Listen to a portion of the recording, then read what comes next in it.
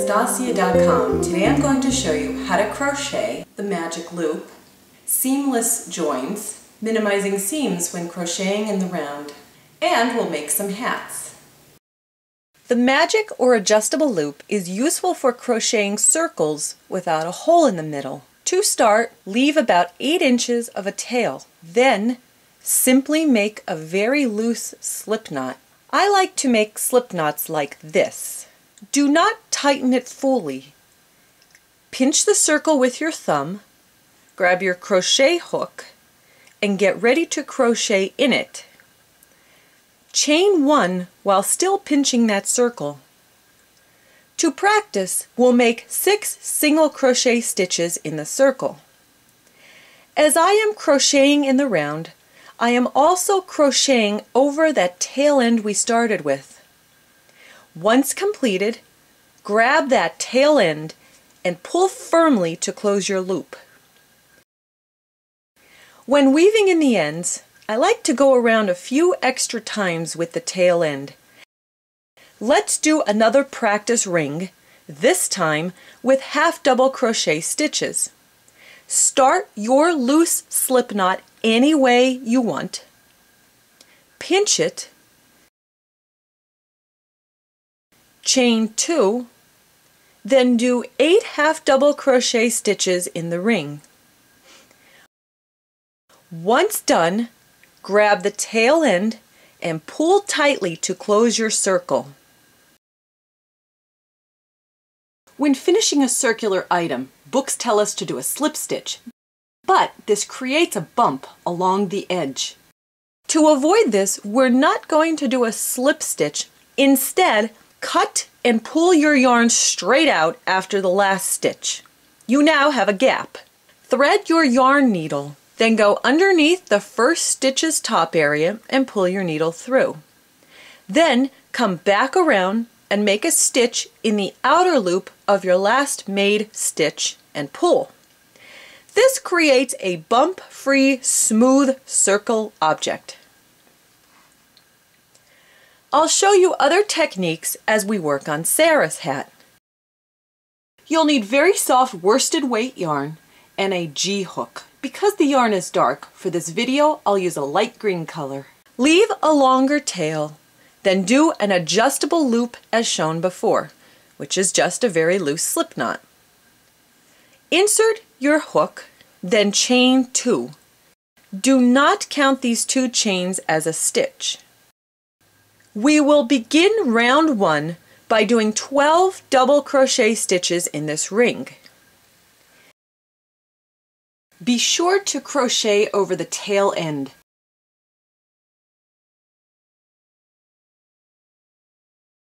Once you have completed the 12 stitches, pull the tail end to tighten the ring. We now need to do a slip stitch. Ignore those beginning 2 chains and slip stitch into the top of the first double crochet stitch we previously made. Chain 2 and begin round 2. We're not going to use the space below the chains right now. Instead, we're going to do 2 double crochet stitches in the next space and continue around by doing 2 double crochet stitches in every stitch, for a total of 24 double crochet stitches on that round. However, when you are finished with 22 stitches, you'll do your remaining 2 stitches right below that initial chain 2.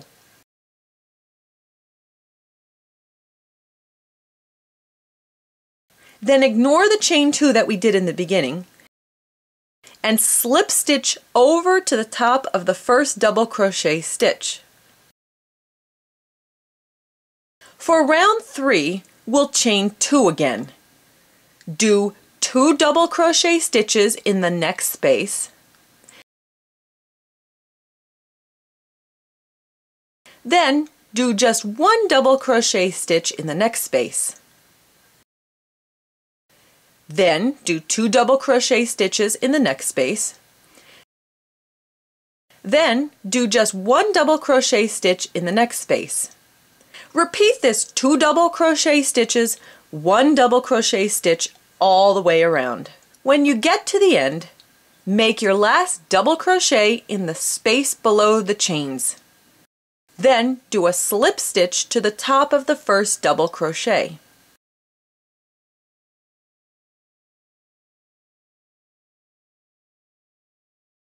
Round 4 and all rounds going forward start with a chain 2. Do 2 double crochet stitches in the next space, followed by 1 double crochet in the next space, and 1 double crochet in the next space. Keep doing this pattern around, and as in previous rounds. For round 5, do 2 double crochet stitches, followed by 1 double crochet stitch around.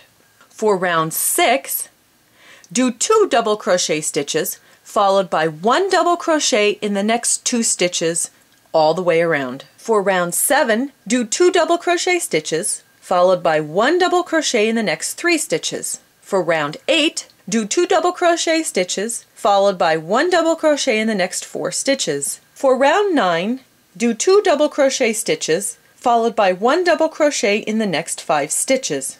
It's time to measure your work. My hat thus far has some ruffles to it, which is totally normal, and it is approximately 12 inches across. For round 10, chain 2. Over the next 2 stitches, do a double crochet 2 together, the alternative version. Yarn over, insert your hook in the first space, yarn over, and draw up a loop. Yarn over again, insert hook into the next space, yarn over and draw up a loop. Yarn over and draw through the first 4 loops on your hook. Yarn over again and draw through the remaining 2 loops on the hook. In the next stitch, just do 1 double crochet stitch. Continue this pattern around of a double crochet 2 together, followed by 1 double crochet. There are several ways of doing a double crochet decrease, which is what this is. This alternative version produces a good result in this hat. For round 11, repeat what we did in round 10 with the double crochet 2 together, followed by 1 double crochet stitch around.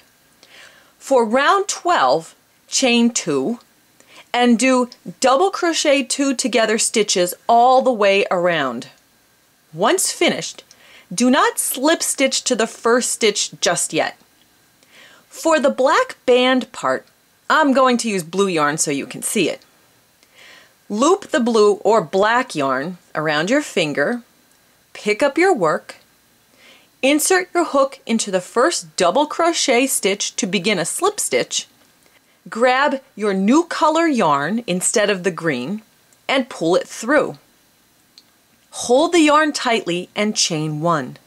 For round 13, single crochet in the same space, and then do 1 single crochet around in each stitch. At the end, slip stitch to the first stitch. You can make the band as thick as you like. I did 5 rounds of single crochet stitches for my sample hat. I then changed back to green and added a picot edging. A picot edging is a single crochet stitch in the first space, then chain 1 and single crochet in the next space, then chain 1 and single crochet in the next space all the way around. I also like to avoid the bump along the final edge of the hat, so I use the seamless join method we discussed in the beginning. Be sure to weave in all your ends. And then you can sew on some decorations, such as buckles or buttons. I found these buckles in the purse supply section of my local craft store. You can use gold thread or clear filament thread to make the stitches less noticeable. And now we'll work on the basic beanie type of hat. You'll need very soft worsted weight yarn and a G-hook. Because the yarn is dark, for this video I'll use a light green color. Leave a longer tail. Then do an adjustable loop as shown before, which is just a very loose slip knot. Insert your hook, then chain 2. Do not count these 2 chains as a stitch. We will begin round 1 by doing 12 double crochet stitches in this ring. Be sure to crochet over the tail end.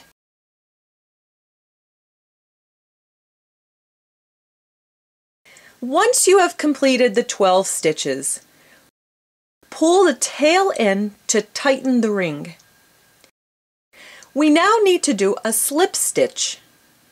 Ignore those beginning 2 chains and slip stitch into the top of the first double crochet stitch we previously made. Chain 2 and begin round 2. We're not going to use the space below the chains right now. Instead, we're going to do 2 double crochet stitches in the next space and continue around by doing 2 double crochet stitches in every stitch for a total of 24 double crochet stitches on that round. However, when you are finished with 22 stitches, you'll do your remaining 2 stitches right below that initial chain 2.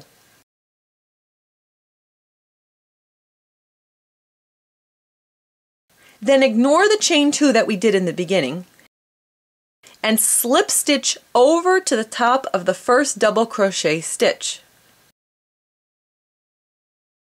For round 3, we'll chain 2 again.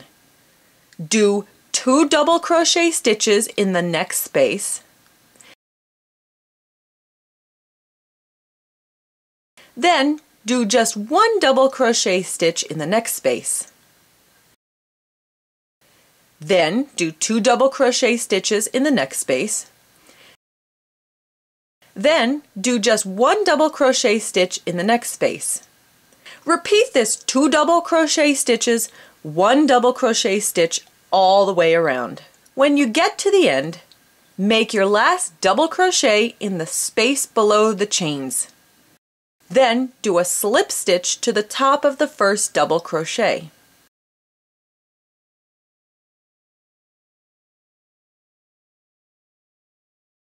Round 4 and all rounds going forward start with the chain 2. Do 2 double crochet stitches in the next space, followed by 1 double crochet in the next space and 1 double crochet in the next space. Keep doing this pattern around. End as in previous rounds. For round 5, chain 2 and then do 1 double crochet stitch in each space around. Once completed, slip stitch to the first double crochet. You'll repeat round 5 again for several more times, depending upon the person you are making this hat for. To attach the black yarn, drape it over your first finger. Insert your hook into the first double crochet stitch as if to do the slip stitch, but then grab the black yarn and pull it through. Do a chain 2 and proceed with working the round with the black yarn. You can repeat round 5 2 times or more for the black band part. I then changed back to green and added a picot edging.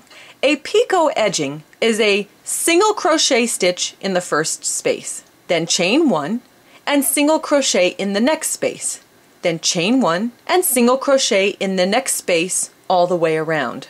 I also like to avoid the bump along the final edge of the hat, so I use the seamless join method we discussed in the beginning. Be sure to weave in all your ends.